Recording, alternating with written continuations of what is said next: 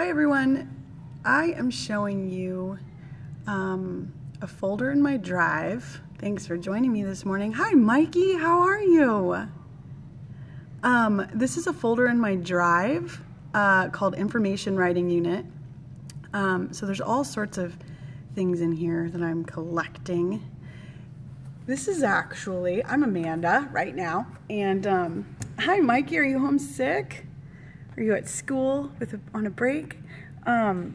So my day starts in 15 minutes. Good morning again. What is your name, Aloha89C? I saw you yesterday in my scope and I really loved your comments. I watched the replay. This is my first year teaching 6th grade actually. At home snow day. Did you have a snow day yesterday too, Mikey? Is this your second snow day or your first?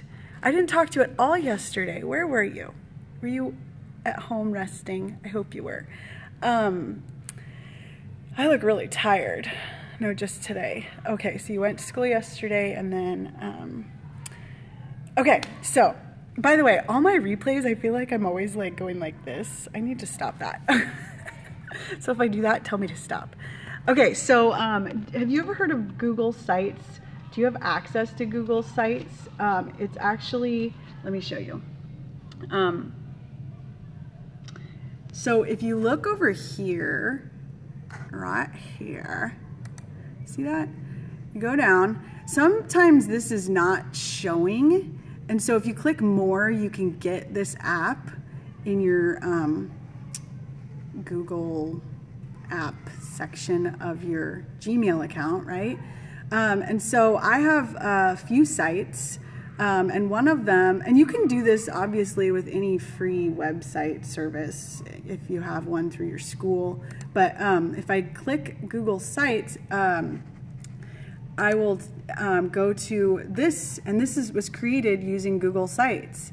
And so I put all sorts of stuff on here, my writing charts, my mentor texts, my rubrics and checklists, just anything, and my student sites are here too. They've created Google Sites. So I'm going to actually put a checklist here because I had a parent already email me asking for blah, blah, blah, blah. Sorry, there's an announcement and I'm trying to talk over it so you can't hear it.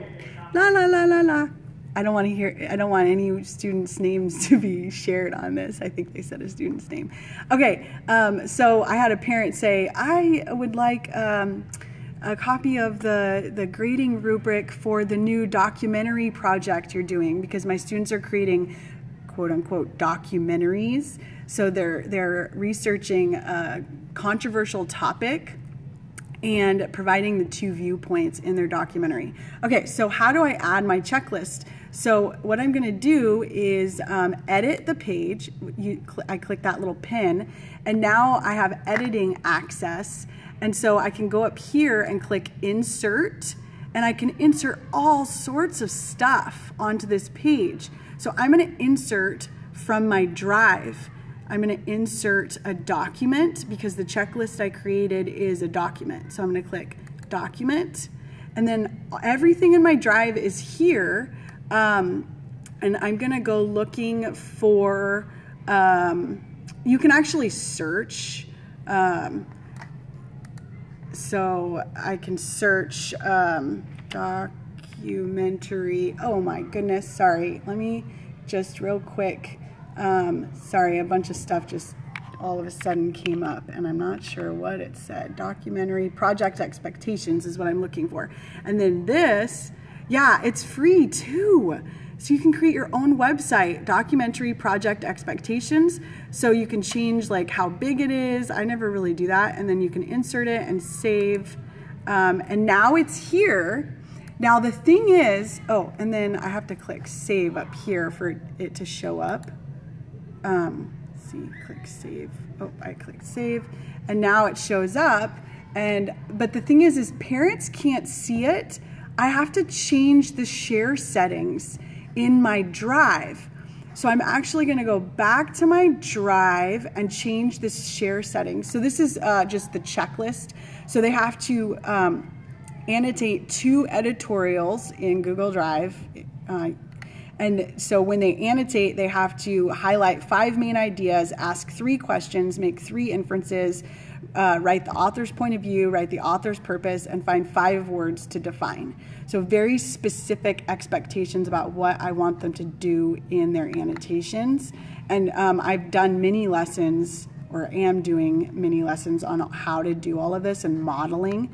And then they're going to create Google Slides.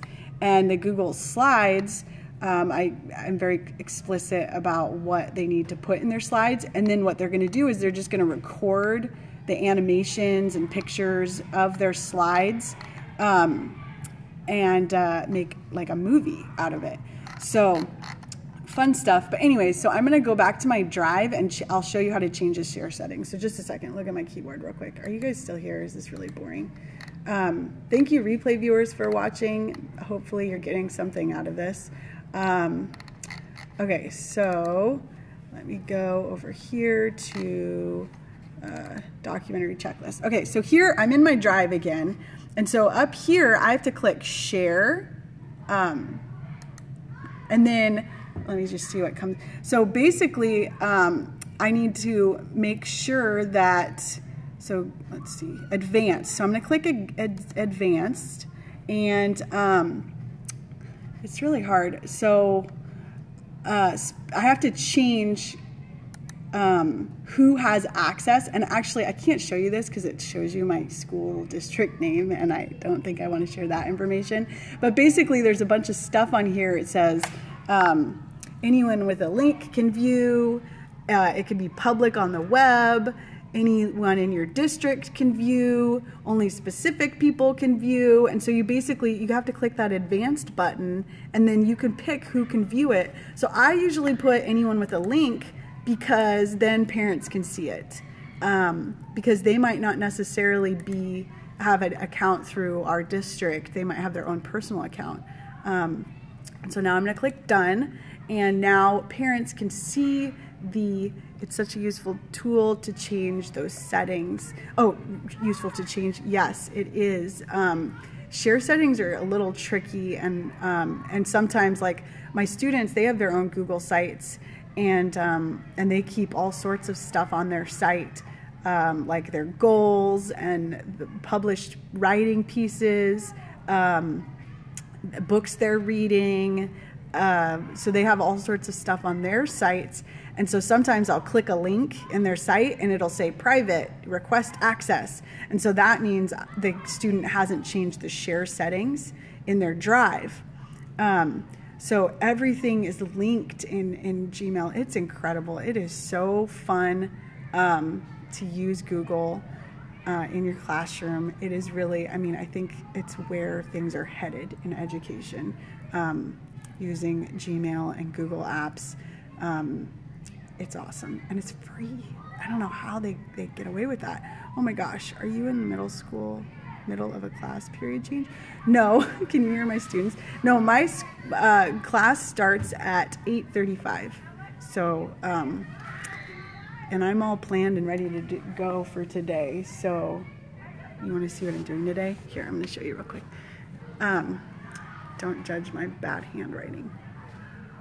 So this is what I'm doing today. We will practice reading and annotating editorials. We will practice finding reliable resources for our documentary project. We will begin reading and note-taking about the early Hebrews. And then my kids, it's so annoying, my kids are getting really messy about our class library. Like they're leaving books all over my class, and it's really annoying. And then AP is like a study hall, but once a week, we have a closed study hall, so we sign their planners and say, you need to come to AP because we need to work on this or that, and so only certain kids can come. And so it's for ambivalent readers. Today's AP is just dedicated to students who are kind of ambivalent about reading, and so I'm going to try and get them really excited about reading. But yeah, they're really like leaving books from my library, like just lying around. Look at this. I need to talk to them about this problem. What is the deal with this? Look, that one's on the floor. Come on, kids. So that's one of my announcements today, is to talk to them about this issue.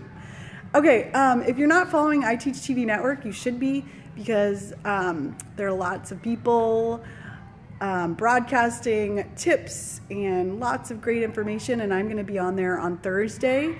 I think I'm gonna have a 3-part series coming, just breaking down the writing workshop. And Mikey D. Teach is going to be broadcasting on I Teach TV Network. What day again, Mikey? I'm so excited. I have to catch you live. It's imperative. Tonight! Okay, what time? I'm so excited. Okay, I'm gonna share with everyone. I might even come on again and talk about it. What time, Mikey? 5:30, my time. Thank you for providing the time for me, because I can't do time zones. It's really challenging. Okay, so 5:30, I will be there. I'll ask my husband to take care of the baby, because that's right before she goes to bed. That's actually bath time. But I will be there, Mikey. Have a great day with your kiddos. You have a great snow day. Get something done. Or not. Watch some movies and relax. I'm really jealous. Okay, bye everyone. I better go.